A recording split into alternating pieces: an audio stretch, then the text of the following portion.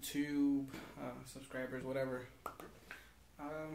This is a little video, little drum exercises to practice, loosen up your hands, and some good things every drummer should know. First of all, get yourself like a little practice pad. You know, I have one of my good friends gave it to me. It's a stick bag and a practice pad. So take it with you wherever you gotta play.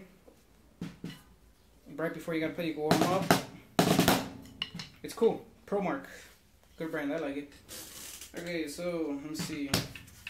Yeah, good way to keep practicing without waking up your neighbors or your pops, your moms. Anyways, let's get to it. Okay. You know, simple exercises. You know, your singles.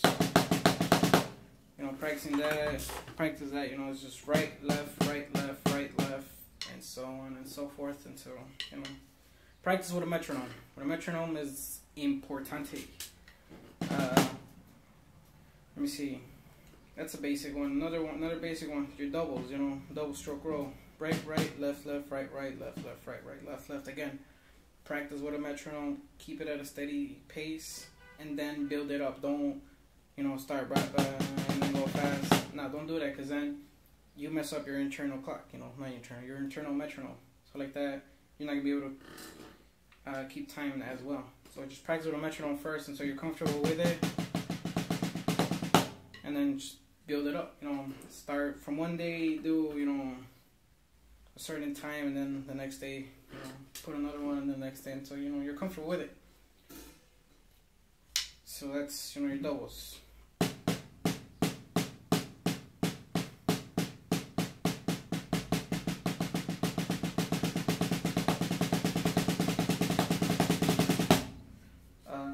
Let me see. Another important one I would tell you is the 5-stroke roll. 5-stroke roll consists of 5 hits, 2 doubles, and 1 single. 5. 1, 2, 3, 4, 5. So, you know, practice that.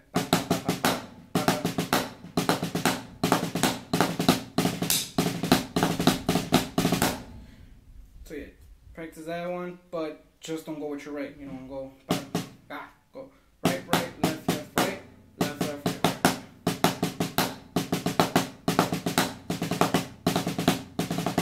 You know, just switch it off. You know, make sure you work on your left hand as much as you do with your right hand.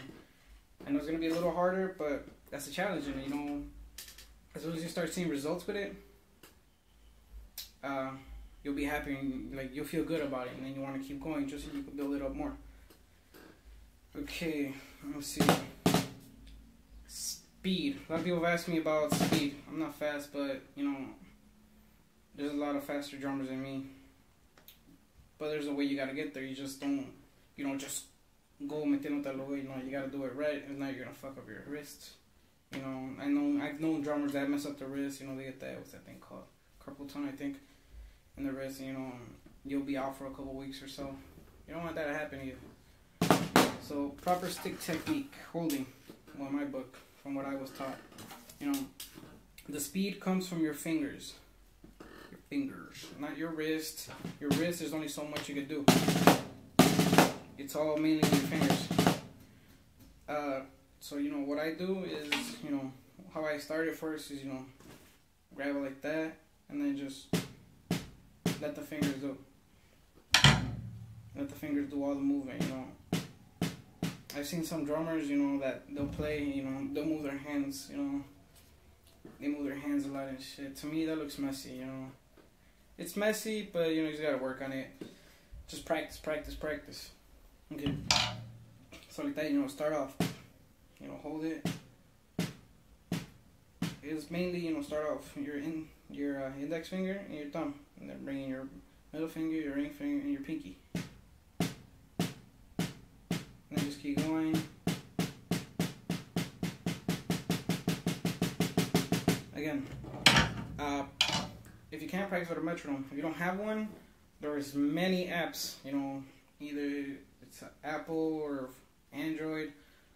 There's many apps that you can download, you know, for a free metronome. So there's no excuse why you shouldn't practice with one. So if you have trouble doing that, where you see your hand going like that, hold your hand. Hold your hand with your other hand and just start off slow.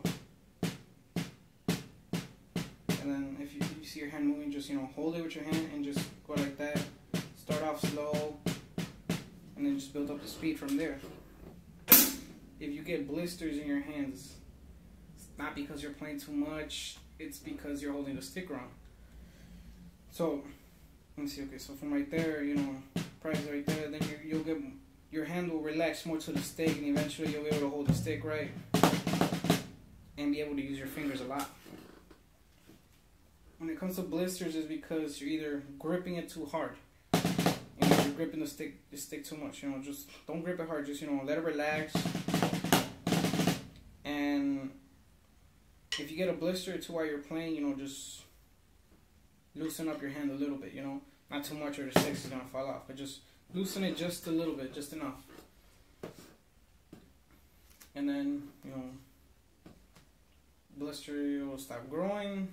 They will go away, but keep that in mind. Right now, lately I've been playing the tamborazos. I've been playing like 3, 4 hours, 5 hours a night, and I don't get blisters.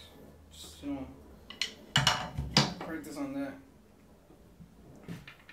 On your practice pad. Practice. Those things for now. Singles, doubles, and the fast stroke roll.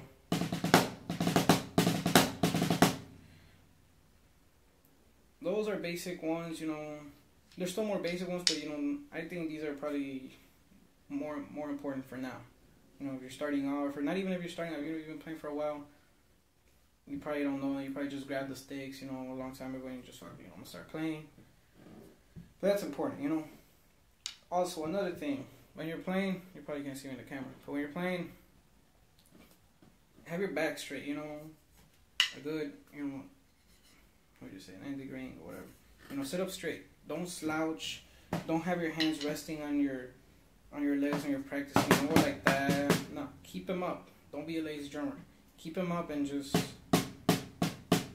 practice that, Again, with all the other ones, like your doubles, hold your hand. If it moves much, hold it, and then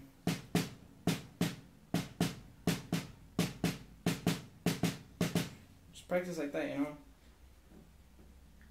The thing about playing instruments, it's muscle memory. Your muscles basically have to memorize the position it has to be in, and once it does, everything will start flowing smoother and easier, and it'll be second nature to you. You'll just do it without even thinking about it. I know it gets boring to practice, but you can improve it. So for now, you practice like that. Get a pad, get a practice pad. Maybe not this one. Maybe you find another one. A good practice pad, $10. Go to your Smash, your Guitar Center, any music store. $10, you can find one. Any more other questions? If this little exercise thing sucked, or I wasn't clear about something, just let me know. Message me. Leave me a comment, or Facebook my ass or some shit. But that's it for now. Peace.